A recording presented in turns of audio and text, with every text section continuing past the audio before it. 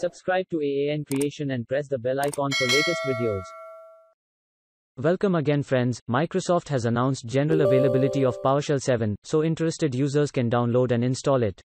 This release contains many improvements and additions. PowerShell is an advanced form of command prompt. It is extended with a huge set of ready-to-use cmdlets and comes with the ability to use .NET Framework, C# in various scenarios. Windows includes a GUI tool, PowerShell ISE, which allows editing and debugging scripts in a useful way. PowerShell 7, also known as PowerShell Core, is a cross-platform scripting solution available on Windows, macOS, and Linux. PowerShell 7 now utilizes .NET Core 3.1, but keeps backward compatibility with modules previously available for the classic PowerShell product.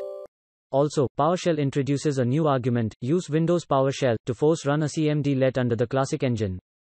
In this guide, you'll learn the steps to download and install PowerShell 7 in Windows 10. Use these steps to download and install.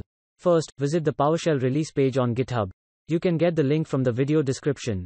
Next, for the latest release section, scroll down to Assets and expand them. And click on either the PowerShell 7.0.0 WinX64.amsi or PowerShell 7.0.0 WinX86.amsi file that matches your 32-bit or 64-bit Windows version. Next, when downloaded, double-click on the AMSI file to execute it. Next, follow the installer steps. You may change the default installation directory if you want, and customize its basic settings.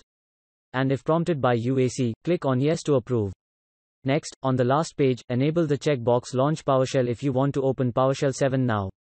Once you complete the steps, you can use the PowerShell 7.